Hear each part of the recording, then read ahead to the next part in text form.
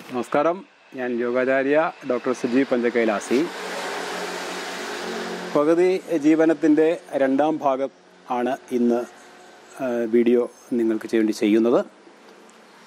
ഇന്നത്തെ വീഡിയോയിൽ ഭക്ഷണത്തിൻ്റെ പ്രാധാന്യം തന്നെയാണ് പറയുന്നത്. അപ്പോൾ നാം നമ്മുടെ ഭക്ഷണത്തിൽ ഉൾപ്പെടുത്തിയിരിക്കുന്ന ചില വിഷവസ്തുക്കൾ നമ്മളറിയാതെ അല്ലെങ്കിൽ അതിൻ്റെ ദോഷങ്ങൾ അറിയാത്തത് കൊണ്ട് ഉൾപ്പെടുത്തിയിരിക്കുന്ന വിഷവസ്തുക്കളെ പറ്റിയിട്ടാണ് സംസാരിക്കുന്നത്. പഞ്ച മഹാവിഷങ്ങൾ എന്നറിയപ്പെടുന്ന 5 വെളുത്ത വിഷങ്ങൾ, അവ എന്താണ് നമ്മുടെ ശരീരത്തിൽ ഉണ്ടാക്കുന്ന കുഴപ്പമെന്നും അവയെ പരമാവധി ഒഴിവാക്കാൻ എന്തു ചെയ്യണമെന്നും ഉള്ള കാര്യങ്ങളാണ് വീഡിയോയിൽ പറയുന്നത്. പഞ്ച മഹാവിഷങ്ങൾ ഏതെന്ന് നോക്കാം. പഞ്ചസാര നാം ഇന്ന് മാർക്കറ്റിൽ കിട്ടുന്ന നമ്മുടെ വീടുകളിൽ ഉപയോഗിക്കുന്ന പഞ്ചസാരയാണ്. ഈ പഞ്ചസാര ഇന്ന് പല ക്ഷേത്രങ്ങളിലും തുലാഭാരത്തിനും അതേപോലെ അമ്പലപ്പുഴ പാൽപ്പായസം പോലുള്ള പായസങ്ങളിൽ ഒക്കെ ഉപയോഗിക്കുന്ന വസ്തുവാണ്. അപ്പോൾ ഒരു വിശിഷ്ട വസ്തുവായിട്ടാണ് കരുതുന്നത്. പ്രത്യേകിച്ച് നമ്മുടെ ക്ഷേത്രങ്ങളിലൊക്കെ ഉപയോഗിക്കുന്ന വിശിഷ്ട വസ്തുവായിട്ടാണ് ഈ പഞ്ചസാരയെ കരുതുന്നത്. പക്ഷേ ഈ പഞ്ചസാരയല്ല നമ്മുടെ ഗ്രന്ഥങ്ങളിൽ അല്ലെങ്കിൽ ആയുർവേദ ഗ്രന്ഥങ്ങളിലും ഒക്കെ പറയുന്ന പഞ്ചസാര ഈ പഞ്ചസാരയല്ല. അത് ശരിക്കും പറഞ്ഞാൽ പഞ്ചസാര എന്ന വാക്കുണ്ടായത് പഞ്ചസാരം എന്ന വാക്കിൽ നിന്നാണ്.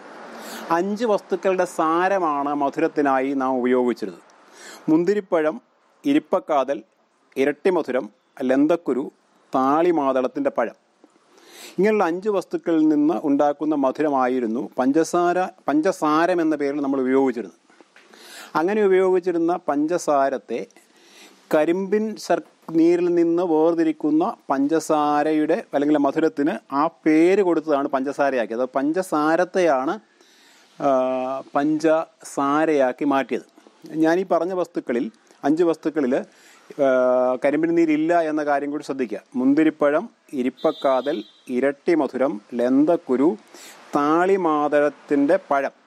ഈ 5 വസ്തുക്കളുടെ സാരമാണ് പഞ്ചസാരം എന്ന പേരിൽ നമ്മുടെ പൂർവികർ ഉപയോഗിച്ചിരുന്ന മധുരം. അപ്പോൾ അങ്ങനെയുള്ള മധുരം ഉപയോഗിച്ചിരുന്ന കാലത്ത് കാര്യമായ രോഗങ്ങൾ ഉണ്ടായിരുന്നില്ല. പക്ഷേ ഇന്ന് പഞ്ചസാരയാണ് അല്ലെങ്കിൽ കരിമ്പിൽ നീരിൽ നിന്ന് ആൽക്കഹോൾ, ചാരായം മാറ്റിയതിന് ശേഷം യാതൊരു ഗുണവുമില്ലാത്ത വസ്തുവിനെ നിരവധി രാസപ്രവർത്തനങ്ങളിലൂടെ എടുത്ത് ഇങ്ങനെ വെളുത്ത നിറം കിട്ടാൻ വേണ്ടി നിരവധി രാസവസ്തുക്കൾ, എല്ലുപൊടി ഉൾപ്പെടെയുള്ള വസ്തുക്കൾ ചേർത്ത് വെളുപ്പിച്ച പഞ്ചസാരയാണ് ഇന്ന് നമുക്ക് മാർക്കറ്റിൽ കിട്ടുന്നത്. ഇത് ഇത്രയും നിറമില്ലാത്ത പഞ്ചസാര മാർക്കറ്റിൽ ലഭ്യമാണ്. അതിന് ബ്രൗൺ ഷുഗർ എന്നാണ് പറയുക. അതിന് വില കൂടുതലുമുണ്ട്. രണ്ടായാലും അതും പഞ്ചസാരയാണ്. വെളുപ്പിക്കാൻ വേണ്ടി രാസവസ്തുക്കൾ ഉപയോഗിച്ചിട്ടില്ല എന്നുള്ളത് മാത്രമേ ഉള്ളൂ. ഇനി പഞ്ചസാര കഴിച്ചാലുള്ള ദോഷം എന്താണെന്ന് ചോദിച്ചാൽ, ഈ പഞ്ചസാര ദഹിക്കണമെങ്കിൽ അതിന് കാൽസ്യം വേണം. കാൽസ്യം ധാരാളമുള്ളത് നമ്മുടെ എല്ലിലും പല്ലിലുമാണ്. അപ്പോൾ എല്ലിൽ നിന്നും പല്ലിൽ നിന്നും പഞ്ചസാര സ്വീകരിക്കുന്നത് കൊണ്ട് തന്നെ ഓസ്റ്റിയോപൊറോസിസ്, എല്ലു പൊടിയൽ രോഗമുണ്ടാകും. 50 വർഷം മുമ്പ് പഞ്ചസാര നമ്മുടെ ഭക്ഷണ വസ്തു ആയിരുന്നില്ല. റേഷൻ കടകളിലൂടെ പഞ്ചസാര വിതരണം തുടങ്ങിയപ്പോൾ മലയാളി പഞ്ചസാര വാങ്ങിക്കാൻ തയ്യാറായിരുന്നില്ല. അപ്പോൾ അരി കിട്ടണമെങ്കിൽ പഞ്ചസാര കൂടി വാങ്ങിക്കണമെന്ന് പറഞ്ഞു. ഇന്ന് നേരെ മറിച്ചായിരിക്കുന്ന അവസ്ഥ. പഞ്ചസാര നമ്മുടെ നിത്യോപയോഗ വസ്തുവായിരിക്കുന്നത് മാത്രമല്ല, നിരവധി ഭക്ഷണ പദാർത്ഥങ്ങളിൽ, പ്രത്യേകിച്ച് ബേക്കറി പലഹാരങ്ങളിലും മറ്റും പഞ്ചസാര ഒരു പ്രധാന വസ്തുവാണ്. പഞ്ചസാരയേക്കാൾ എത്രയോ ഇരട്ടി മധുരമുള്ള പഞ്ചസാരകളാണ് ഇന്ന് നമ്മുടെ ഭക്ഷണത്തിൽ ഉൾപ്പെടുത്തിയിരിക്കുന്നത്. നമ്മളറിയാത്ത നിരവധി രാസവസ്തുക്കൾ പഞ്ചസാര എന്ന പേരിൽ അല്ലെങ്കിൽ മധുരത്തിൻ്റെ പേരിൽ വരുന്നുണ്ട്. അപ്പോൾ ഇതിന് മറിച്ച് എന്താണ് ഇതിൻ്റെ പരിഹാരം? പഞ്ചസാരയ്ക്ക് പകരം ശരിക്കും ഉപയോഗിക്കാൻ വേണ്ട സാധനം നമ്മുടെ ശർക്കരയും കരിപ്പെട്ടിയുമാണ്. കരിപ്പെട്ടി എന്ന് പറയുന്നത് തെങ്ങിൻ ചക്കര, തെങ്ങിൻ്റെ കള്ളിൽ നിന്ന് എടുക്കുന്ന ചക്കരയുണ്ട്. ആ ചക്കരയാണ് കരിപ്പെട്ടി ശരിക്കും. പിന്നെ പനം ശർക്കരയുണ്ട്, പനങ്കള്ളിൽ നിന്ന് തിളപ്പിച്ച് എടുക്കുന്ന കരിപ്പെട്ടിയുണ്ട്. ഈ വസ്തുക്കൾ മധുരത്തിനായിട്ട് ഉപയോഗിക്കാവുന്നതാണ്. പിന്നെ തേൻ നമുക്ക് ഉപയോഗിക്കാവുന്നതാണ്. ഇവയൊക്കെയാണ് മധുരത്തിന് പകരമായിട്ട് ഉപയോഗിക്കാൻ പറ്റുന്നത്. പക്ഷേ തേനിൻ്റെ കാര്യം ശ്രദ്ധിക്കണം. തേനിനോടൊപ്പം ചൂടുള്ള വസ്തുക്കളൊന്നും ഉപയോഗിക്കാൻ പാടില്ല എന്ന കാര്യം കൂടി ശ്രദ്ധിക്കണം. അപ്പോൾ പഞ്ചമഹാവിഷങ്ങളിൽ ഒന്നാമത്തേത് എന്ന് പറയാവുന്നത് പഞ്ചസാര തന്നെയാണ്. ഈ പഞ്ചസാരയെ വെളുത്ത വിഷം എന്ന് വിളിച്ചത് ഭാരതത്തിൽ പുകജീവനത്തിന് വളരെ പ്രാധാന്യം കൊടുത്ത നമ്മുടെ രാഷ്ട്രപിതാവായ മഹാത്മാഗാന്ധിയാണ്. അദ്ദേഹം ഇതിനെ പറ്റിയിട്ട് വെളുത്ത വിഷമെന്ന് പറഞ്ഞിരുന്നു. അപ്പോൾ കഴിയുന്നത്ര പഞ്ചസാരയുടെ ഉപയോഗം കുറയ്ക്കുക എന്നുള്ളതാണ് ആരോഗ്യത്തോടെ ജീവിക്കുന്നതിന് വേണ്ടുന്ന ഒരു പ്രധാനപ്പെട്ട കാര്യം. അപ്പോൾ പഞ്ചസാര കഴിഞ്ഞാൽ മറ്റൊരു വെളുത്ത വിഷമാണ് ഉപ്പ്. ടേബിൾ സോൾട്ട് എന്നറിയപ്പെടുന്ന കറിയുപ്പ്, NaCl എന്ന രാസനാമമുള്ള സോഡിയം ക്ലോറൈഡ് എന്ന രാസവസ്തുവാണ് പൊടിയുപ്പ്. ഇന്ന് നമ്മുടെ വീടുകളിൽ പാക്കറ്റിൽ ലഭിക്കുന്ന ഉപ്പാണിത്. ഉപ്പ് നമ്മൾ വളരെയധികം കഴിച്ചു കഴിഞ്ഞാൽ ശരീരത്തിന് വലിയ ബുദ്ധിമുട്ടുണ്ടാവും. ഇപ്പോൾ എൻ്റെയൊക്കെ ചെറുപ്പത്തിൽ അമ്മ പറയുമായിരുന്നു, എടാ ഉപ്പ് അധികം കഴിച്ചാൽ ബുദ്ധി കുറയും. കാരണം ഉപ്പുള്ളിൽ ചെന്നാൽ ഉപ്പിനെ എങ്ങനെ പുറത്ത് കളയണം എന്നാണ് ശരീരം ആദ്യം ചിന്തിക്കുക. അതുകൊണ്ട് തന്നെ ഉപ്പ് കഴിക്കുമ്പോൾ വളരെ അളവ് കുറയ്ക്കുക എന്നുള്ളതാണ്. എത്ര ഉപ്പ് കഴിക്കണം? ഒരു 3 mg മുതൽ 5 mg ഉപ്പാണ് നമ്മൾ മനുഷ്യന് കഴിക്കാവുന്നത്. പക്ഷേ ഇന്ന് 30 mg മുതൽ 40 mg 50 mg ഉപ്പ് വരെയാണ്, മില്ലിഗ്രാം ഉപ്പ് വരെയാണ് നാം കഴിച്ചുകൊണ്ടിരിക്കുന്നത്. അപ്പോൾ അങ്ങനെയുള്ള ഉപ്പ് വലിയൊരു അപകടം ഉണ്ടാക്കുന്ന വസ്തുവാണ്. മാത്രമല്ല, മാർക്കറ്റിൽ കിട്ടുന്ന ഉപ്പിനെ പറ്റിയിട്ടുള്ള ഒരു കാര്യം നിങ്ങളെ ഞാൻ കാണിച്ചു തരാം. നമുക്കിപ്പോൾ മാർക്കറ്റിൽ കിട്ടുന്ന ഉപ്പ് ഒരു വളരെ പൊടി രൂപത്തിലുള്ള ഉപ്പാണ്. നമ്മൾ പണ്ട് കല്ലുപ്പാണ് ഉപയോഗിച്ചിരുന്നത്. കല്ലുപ്പ് ഇരിക്കുന്ന പാത്രം ശരിക്കും പറഞ്ഞാൽ പൊടിഞ്ഞു പോകുമായിരുന്നു. പണ്ട് അത് കല്ലുകൊണ്ടുള്ള ഇതിലൊക്കെയാണ് സൂക്ഷിച്ചിരുന്നത്, ഭരണിലൊക്കെ പിടിച്ചിരുന്നത്. ഇവിടെ ഞാൻ അതിനൊരു ഉദാഹരണം കാണിച്ചു തരാം. ഈ പിഴിയുന്ന നാരങ്ങയാണ്, ചെറുനാരങ്ങയാണ് ഞാനിവിടെ പിഴിഞ്ഞിരിക്കുന്നത്. ഈ അതിലേക്ക് കഞ്ഞിവെള്ളം ഒഴിക്കുകയാണ്. അല്പം കഞ്ഞിവെള്ളം. ഇന്ന് രാവിലെ നമ്മൾ വീട്ടിൽ വെച്ച കഞ്ഞിയുടെ വെള്ളമാണ്.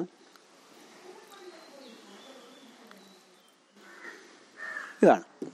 ഇപ്പോൾ മാർക്കറ്റിൽ കിട്ടുന്ന ഉപ്പ് ഞാൻ അല്പം ഇടുകയാണ്.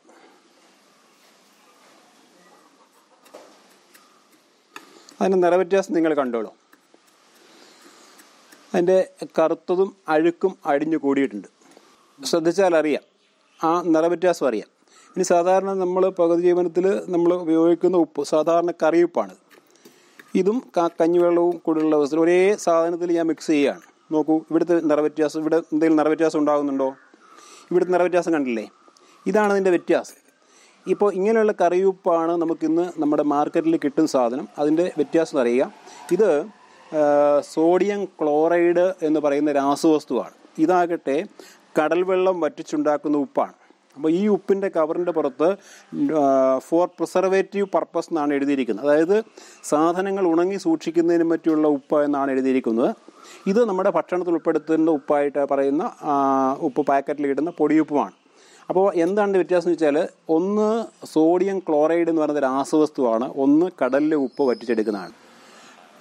ഒരു ICUവിൽ കിടക്കുന്ന ഒരു പേഷ്യൻറ്റിന് ഓക്സിജൻ കൊടുക്കാറുണ്ട്. അത് ക്ലിനിക്കൽ ഓക്സിജനാണ് കൊടുക്കുന്നത്. എപ്പോഴാണോ രോഗിക്ക് അല്ലാതെ നോർമലി ശ്വസിക്കാനാവുന്നത്, അപ്പോൾ ക്ലിനിക്കൽ ഓക്സിജൻ മാറ്റിയിട്ട് സാധാരണ ശ്വാസം ലഭിക്കുന്നതിനുള്ള സൗകര്യം ഉണ്ടാക്കി കൊടുക്കാറുണ്ട്. അപ്പോൾ രാസവസ്തുവായ ഒരു പ്രോഡക്റ്റ് അല്ല നമ്മുടെ ഭക്ഷണത്തിൽ ഉൾപ്പെടുത്തേണ്ടത്, മറിച്ച് കറിയുപ്പാണ്. അതിൻ്റെ അളവ് കുറച്ചുകൊണ്ട് വരാൻ സാധിക്കണം. എത്രയും കുറയ്ക്കാമോ അത്രയും കുറയ്ക്കുക എന്നുള്ളതാണ്. അപ്പോൾ നമ്മുടെ ഉപ്പ് കൂടുതൽ കഴിച്ചാൽ കൂടുതൽ കഴിക്കാൻ പറ്റും, കുറച്ച് കൊണ്ടുവന്നാൽ കുറച്ചുകൊണ്ട് വരാനും സാധിക്കും. അപ്പോൾ ആ കാര്യമാണ് ശ്രദ്ധിക്കേണ്ട ഒന്ന്. മറ്റൊരു വെളുത്ത വിഷം എന്ന് പറയുന്നത് നമ്മുടെ അരിയാണ്. നമുക്ക് മാർക്കറ്റിൽ കിട്ടുന്ന അരിയാണ്. ഇത് വെളുത്ത അരിയാണ്. ഇപ്പോൾ പലപ്പോഴും പ്രമേഹ രോഗികൾ പറയാറുണ്ട്, നിങ്ങൾ വെളുത്ത അരി കഴിക്കാനാണ് പറയുന്നത്. ഇപ്പോൾ എൻ്റെ ബന്ധുക്കളൊക്കെ ഉണ്ട്, അവർ വെളുത്ത അരിയാണ് കഴിക്കുന്നത്. എനിക്കാണെങ്കിൽ വെളുത്ത അരി കണ്ടുവിടാം, പക്ഷേ അവിടെ ചെന്നാൽ വേറെ കഴിക്കാതിരിക്കാൻ മാർഗ്ഗമില്ല, അതുകൊണ്ട് കഴിക്കാറുണ്ട്. അപ്പോൾ ഈ വെളുത്ത അരി നമ്മുടെ ഭക്ഷണത്തിൽ ഉൾപ്പെടുന്നതോട് കൂടിയിട്ട് ഇതിൻ്റെ തവിടിൻ്റെ അളവ് ഒട്ടും തന്നെ ഇല്ല. അതുകൊണ്ട് തന്നെ ഇങ്ങനത്തെയുള്ള അരിയാണ് പ്രമേഹ രോഗി കഴിക്കുന്നതെങ്കിൽ അയാളുടെ ശരീരത്തിൽ നിന്നുള്ള ഫൈബറിൻ്റെ അളവ് കുറവായതുകൊണ്ട് അയാളുടെ ശരീരത്തിൽ നിന്നുള്ള വേസ്റ്റ് പുറത്ത് കളയാൻ വിഷമായിരിക്കും. അയാളുടെ പ്രമേഹ രോഗം മാറുകയില്ല. പിന്നെ നമുക്ക് മാർക്കറ്റിൽ കിട്ടുന്ന ചുവന്ന അരി എന്ന് പറയുന്നത് ഇതേപോലെ ഉള്ള അരിയാണ്. ഇവിടെയും നമുക്കറിയാം, ഇത് കഴുകിക്കഴിഞ്ഞാൽ ഈ വെളുത്ത അരി പോലെ തന്നെ നിറം പോയിട്ട് വെളുക്കും എന്ന് പറഞ്ഞാൽ ഇതിലെന്തോ ഒരു കളറായിരിക്കണം ചേർത്തിട്ടുണ്ടാകുക. കാരണം ഇത്തരം അരിയിലെ തവിട് മാറ്റി അതിൽ നിന്നുള്ള എണ്ണ, ബ്രാൻ ഓയിൽ വലിയ പരസ്യം കൊടുത്ത് വിറ്റുകൊണ്ടിരിക്കുന്ന കാലമാണിത്. അപ്പോൾ ഇതിനൊരു പരിഹാരം എന്ന് പറയുന്നത് ചുവന്ന തവിടുള്ള അരിയാണ്. ഇതാണ് ചുവന്ന തവിടുള്ള അരി. ഇത് ഞവര പോലുള്ള നെല്ലിൻ്റെ അരിയാണ്. ഇതും മാർക്കറ്റിൽ ലഭ്യമാണ്, പക്ഷേ വലിയ വില കൂടുതലാണ്, 100 രൂപയൊക്കെ വിലയുള്ള സാധനമാണ്. അപ്പോൾ ഇതാണ് ശരിക്കും പ്രമേഹ രോഗി കഴിക്കേണ്ടത്. കാരണം ഈ അരിയിൽ ധാരാളം ഫൈബർ ഉണ്ട്. ഇതിപ്പോൾ അലോപ്പതി ഡോക്ടർമാർ സമ്മതിച്ചിട്ടുള്ള കാര്യമാണ്. ശരീരത്തിൻ്റെ വേസ്റ്റിനെ പുറത്ത് കളയാൻ ചൂലുകൊണ്ട് തൂത്ത് കളയും പോലെ ഈ വേസ്റ്റിനെ പുറത്ത് കളയാൻ പറ്റുന്ന ഒരു വസ്തുവാണ് തവിടുള്ള അരി എന്നുള്ളതാണ്. പക്ഷേ നമ്മുടെ കൃഷിയിടങ്ങളിൽ കൃഷിശാസ്ത്രജ്ഞന്മാർ നടത്തിയ പരീക്ഷണത്തിൽ മുഴുവൻ തന്നെ തവിടില്ലാത്ത നെൽവിത്തുകളാണ് ഉൽപ്പാദിപ്പിക്കുവാൻ ഇടയായത്. എന്തുകൊണ്ടെന്നാൽ തവിടുണ്ടെങ്കിൽ ഈ അരി അധികകാലം ഇരിക്കില്ല, കേടുവരും. അതിൽ ബ്രാൻ ഓയിൽ ഉള്ളത് കൊണ്ട് തന്നെ. അതുകൊണ്ട് തന്നെ തവിടില്ലാത്ത നെൽ വർഗ്ഗങ്ങളാണ് നമ്മുടെ പരമ്പരാഗത വിത്തുകളൊക്കെ ഉപേക്ഷിച്ച് അത്തരം കൃഷികളിലാണ് പരീക്ഷണം നടത്തുകയും ഇന്നാണ് അത് കൃഷി ചെയ്യുകയും ചെയ്തിരിക്കുന്നത്. പിന്നെ ഉപയോഗിക്കുന്ന രാസവസ്തുക്കൾ തുടങ്ങിയുള്ള കാര്യങ്ങളെ പറ്റിയിട്ട് ഞാനിപ്പോൾ പറയുന്നില്ല. അവയെല്ലാം കൂടി ഉപയോഗിച്ച് കൃഷി ചെയ്യുമ്പോൾ ഇത് ആകെപ്പാടെ വിഷമയമായി തീരും. അപ്പോൾ ഇത്തരം അരി നമ്മുടെ കിട്ടുമെങ്കിൽ അതാണ് പ്രമേഹ രോഗി കഴിക്കേണ്ടത്. അപ്പോൾ വെളുത്ത വിഷങ്ങളിൽ മറ്റൊന്ന് മൈദയാണ്. മൈദയെ സംബന്ധിച്ചിടത്തോളം മൈദ എന്ന് പറയുന്നത് ഒരു കാലത്ത് അറിയപ്പെട്ടിരുന്നത് അമേരിക്കൻ മാവ് എന്ന രീതിയിലാണ്. അമേരിക്കയിൽ നിന്ന് ഇവിടേക്ക് കൊണ്ടുവന്ന ഒരു പൊടിയാണ് അമേരിക്കൻ മാവ്.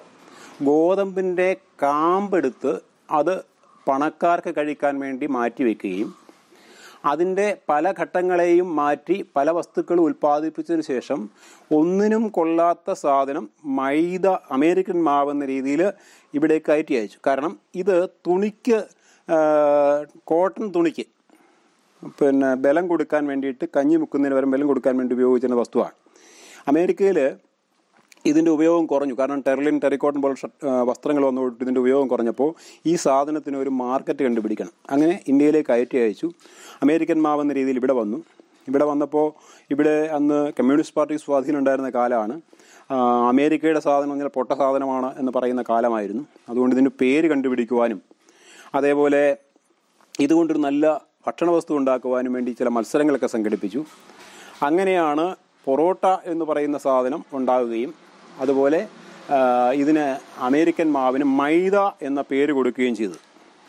ഇതിന് ഇത്രയും നിറമില്ലാത്ത വസ്തുവാണ്. ഇതിനെ വെളുപ്പിക്കാൻ വേണ്ടി ചില വസ്തുക്കൾ ഉപയോഗിക്കുന്നുണ്ട്. സ്വാദ് കൊടുക്കാനൊക്കെ അലോക്സാൻ പോലുള്ള ചില വസ്തുക്കൾ ഉപയോഗിക്കുന്നുണ്ട്. അവയും കൂടി ചേർക്കുമ്പോഴാണ് ഇതിന് രുചിയുണ്ടാകുന്നത്. അലോക്സാനെ പറ്റി നമ്മൾ അറിഞ്ഞിരിക്കേണ്ട കാര്യം, അലോക്സാൻ എന്ന് പറയുന്നത് എലികൾക്ക് പ്രമേഹമില്ല, എലികളിൽ കുത്തിവെച്ച് പ്രമേഹം ഉണ്ടാക്കിയിട്ടാണ് പ്രമേഹ മരുന്ന് പരീക്ഷിക്കുന്നത്. അങ്ങനെയുള്ള വസ്തു നമ്മുടെ ഭക്ഷണ വസ്തുവായ മൈദയിൽ ചേർത്ത് വരുമ്പോൾ പ്രമേഹം ഉണ്ടാകുന്നത് സ്വാഭാവികമാണ്. അപ്പോൾ മറ്റൊരു വിഷമാണ് നമ്മുടെ ഭക്ഷണത്തിൽ ഉൾപ്പെടുത്തിയിരിക്കുന്ന വിഷമാണ് മൈദ എന്ന് പറയുന്നത്. പിന്നെ മറ്റൊരു വിഷവസ്തുവാണ് പാല്. പാലിനെ പറ്റി പറയുമ്പോൾ ധാരാളം ആക്ഷേപങ്ങൾ ഞാൻ കേട്ടിട്ടുണ്ട്. പാല് മനുഷ്യഭക്ഷണം അല്ല എന്ന് പറയുന്നതുകൊണ്ടാണ് അത്തരം ആക്ഷേപങ്ങൾ ഉണ്ടാകുന്നത്. പാലിന് ഉള്ള കുഴപ്പം എന്താണെന്ന് ചോദിച്ചാൽ, ഇപ്പോൾ നമുക്ക് കിട്ടുന്ന പാൽ അത് പശു എന്ന് പറയുന്ന ഒരു ജന്തുവിൻ്റെ പാലാണ്, പശുവിൻ്റെ അല്ല. നമ്മുടെ നാട്ടിലുണ്ടായിരുന്ന നാടൻ ഇനങ്ങളുണ്ടായിരുന്നു, വളരെ പാല് കുറവുള്ള ഇനങ്ങളായിരുന്നു. ഇപ്പോൾ വളരെ അപൂർവമായിട്ട് അത്തരം ഗീർ പശുക്കൾ, ധാരാളം പാലുള്ള പശുവാണ്. അതുപോലെ തന്നെ നമ്മുടെ കാസർഗോഡ് ഡ്വാർഫ്, അങ്ങനെയുള്ള ചില നാടൻ ഇനങ്ങളുണ്ടായിരുന്നു. അവയ്ക്കൊക്കെ പാല് കുറവായിരുന്നു. കറുത്ത പശുവിൻ്റെ പാലാണ് നമ്മൾ ആയുർവേദ മരുന്നുകളിൽ ഉപയോഗിച്ചിരുന്നത്. അതിന് പോലും പ്രാധാന്യം ഉണ്ടായിരുന്നു. അപ്പോൾ അത്തരം പശുവർഗ്ഗങ്ങളെ മുഴുവൻ ഹരിത വിപ്ലവത്തിൻ്റെ പേരിൽ നമ്മൾ ഇല്ലാതെയാക്കി. കാളകളൊക്കെ വരിയുടച്ച് അതിൻ്റെ വംശനാശം വരുത്തി. അതിനുശേഷം അമേരിക്കയിൽ നിന്ന്, സ്വിറ്റ്സർലൻഡിൽ നിന്നുള്ള ഇനങ്ങളൊക്കെ ഇറക്കി. ജേഴ്സി, സ്വിസ് ബ്രൗൺ തുടങ്ങിയുള്ള ഇനങ്ങൾ അമേരിക്കയിൽ നിന്നും സ്വിറ്റ്സർലൻഡിൽ നിന്നൊക്കെ ഇറക്കുമതി ചെയ്തു. അങ്ങനെ ഇറക്കുമതി ചെയ്ത പശുവിനങ്ങളുടെ പാല് വന്നോട് കൂടിയിട്ട് വലിയ യന്ത്രങ്ങളായിട്ട് പശുക്കളെ മാറ്റി. പശുക്കൾക്ക് കൊടുക്കുന്ന ഭക്ഷണത്തിൽ നിരവധി രാസവസ്തുക്കൾ ചേർത്തു. സസ്യ ഭക്ഷണം കഴിച്ചിരുന്ന പശുവിൻ്റെ ഭക്ഷണത്തിൽ ഇറച്ചിയുടെ വേസ്റ്റ് ഉപയോഗിച്ചു. അങ്ങനെയാണ് അമേരിക്കയിലൊക്കെ ഭ്രാന്തി പശു രോഗമൊക്കെ വന്നത്. അപ്പോൾ അങ്ങനെ പശുവിന് വിഹിതമല്ലാത്ത ഭക്ഷണം കൊടുക്കുകയും ഭക്ഷണത്തിൽ യൂറിയയുടെ അളവ് കൂട്ടുകയും ചെയ്തു. കാരണം യൂറിയ കൊടുത്താൽ കൂടുതൽ പാല് കിട്ടും. അപ്പോൾ അങ്ങനെ പാലിൻ്റെ ഉൽപ്പാദിപ്പിക്കുന്ന യന്ത്രങ്ങളാക്കി മാറ്റിയ ചില ജന്തുക്കളിൽ നിന്ന്, പശുക്കളെന്ന് അവയെ പറയാനാവില്ല, പാൽ ഉൽപ്പാദിപ്പിക്കാൻ തുടങ്ങി. മാത്രമല്ല, നമ്മുടെ വീടുകളിൽ മിക്കവാറും ഉപയോഗിക്കുന്നത് കവറുപാലാണ്. കവറുപാൽ ഉണ്ടാക്കാൻ, അല്ലെങ്കിൽ പാക്കറ്റ് പാൽ എന്ന് പറയുന്ന സാധനം ഇന്ന് ഉണ്ടാക്കാൻ പശുവിൻ്റെ ആവശ്യം പോലുമില്ല. നിരവധി രാസവസ്തുക്കൾ മിക്സ് ചെയ്ത് ഉണ്ടാക്കാവുന്ന ഒരു സാധനമാണ്. പശുവിൻ പാലിനേക്കാൾ വളരെ വില കുറച്ച് ഉണ്ടാക്കാൻ പറ്റുന്ന സാധനവുമാണ്. അപ്പോൾ ഇതിനും ഒരു റെമഡി ഉണ്ട്. പാല് എന്ന് പറയുന്ന സാധനത്തിന് പകരമായിട്ട് തേങ്ങാപ്പാൽ ഉപയോഗിക്കാം. കാപ്പിക്കും ചായക്കും ഒക്കെ ഉപയോഗിക്കാവുന്നതാണ് തേങ്ങാപ്പാൽ. പിന്നെ നമ്മുടെ കപ്പലണ്ടി, ഈ കപ്പലണ്ടി മുളപ്പിച്ചാൽ ഈ മുളപ്പിച്ചതിന് ശേഷം മിക്സിയിൽ അടിച്ച് ഒന്ന് പിഴിഞ്ഞെടുക്കുന്ന കിട്ടുന്ന പാല്, അത് പാലായിട്ട് ഉപയോഗിക്കാം. അതേപോലെ തന്നെ പിന്നെ ഉറയൊഴിക്കാൻ പറ്റും. അല്പം ഉറയോ ചേർക്കുകയോ അല്ലെങ്കിൽ നാരങ്ങയുടെ നീര് ചേർക്കുകയോ ചെയ്താൽ ഇത് തൈരാക്കാനും സാധിക്കും. അപ്പോൾ ഈ പാലിന് പകരം ഉപയോഗിക്കാവുന്ന വസ്തുവാണ്. അപ്പോൾ ഞാൻ പഞ്ചമഹാവിഷങ്ങൾക്ക് പകരം ഉപയോഗിക്കാവുന്ന വസ്തുക്കളെ പറ്റിയിട്ട് കൂടി പറയുന്നത് ഇതൊക്കെ പ്രായോഗികമായ കാര്യമാണ് എന്നുള്ളത് കൊണ്ടാണ്. അപ്പോൾ നമ്മുടെ ഭക്ഷണത്തിൽ നിന്ന് ഈ പഞ്ചമഹാവിഷങ്ങളെ ഒഴിവാക്കിയാൽ, ഈ 5 വിഷങ്ങളെ ഒഴിവാക്കിയാൽ ഒരുമാതിരി ആരോഗ്യത്തോട് ജീവിക്കാൻ സാധിക്കും. അപ്പോൾ ഒന്നുകൂടി തന്നെ പരിചയപ്പെടുത്താം. ഒന്ന് പഞ്ചസാരയാണ്. പഞ്ചസാര നമുക്ക് ആരോഗ്യത്തിന് വളരെ ഹാനികരമായ വസ്തുവാണ്. മറ്റൊന്ന് ഉപ്പാണ്. ഉപ്പിൻ്റെ അളവ് കുറയ്ക്കുക എന്നുള്ളതാണ് ഇക്കാലത്ത് ചെയ്യാൻ പറ്റുന്നത്. കഴിയുമെങ്കിൽ ഇതേപോലെ നമ്മുടെ പഴയ കല്ലുപ്പ് വാങ്ങാം. ഇതിനി പൊടിയാക്കണമെന്നുണ്ടെങ്കിൽ വെള്ളത്തിൽ കലക്കി വറ്റിച്ചെടുത്താൽ ഇത് പൊടിയുപ്പായിട്ട് ഉപയോഗിക്കാം. മറ്റൊന്ന് അരിയാണ്. ചുവന്ന തവിടുള്ള അരി ഭക്ഷണത്തിൽ ഉൾപ്പെടുത്തുക എന്നുള്ളതാണ് നമ്മുടെ ആരോഗ്യം നിലനിർത്താൻ നമുക്ക് ചെയ്യാവുന്ന കാര്യം. അല്പം വില കൂടുതലാണെങ്കിലും ഇതേപോലെ തവിടുള്ള അരി ഉപയോഗിക്കാം. മറ്റൊന്ന് മൈദയെ പൂർണ്ണമായി ഒഴിവാക്കുക എന്നുള്ളതാണ്.